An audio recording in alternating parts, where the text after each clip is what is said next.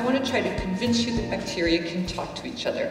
And so now you've already heard that there's a lot of bacteria. They know where they are, they know their neighborhoods, they know what jobs they're supposed to do. They are decidedly organized. They're not just swishing around willy-nilly. And so I think that's all very interesting and good, but the question that my lab has is, even if you have these beautiful spatial and temporal arrangements, how do bacteria get any bang for their buck? There's still these itty-bitty little critters that do all of these horrible things that you hear about in the newspaper, but they also do all of these miraculous things on Earth, like keep us alive. So I want to try to show you that not only did they develop architecture, they developed multicellularity. They learn to talk to each other, they know how to coordinate their behavior, they've learned and evolved ways to work as groups, and they get to do things that they couldn't do as individuals. Interfering with these conversations, we can make something useful to get bacteria to stop doing bad things or to keep doing the good things they do.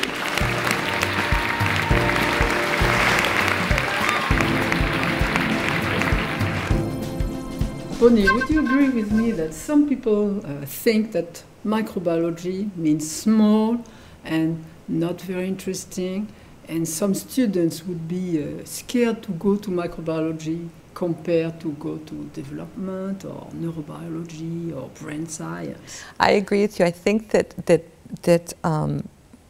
this unfortunate lack of appreciation of how sophisticated bacteria are and how complicated they are makes people think that you can't discover big things by working in microbes. But I think, microbes invented it all. And so I feel like the graduate students that come with me, they get a big project, they can really solve something, and then they end up helping all these people that work on higher organisms. And I think that they're coming to the realization that bacteria are going to be the answer to the world's most pressing problems. Like, they're going to give us the answers to food and health and energy. And so I just think young people who want to get into science right now, they should totally go into bacteria.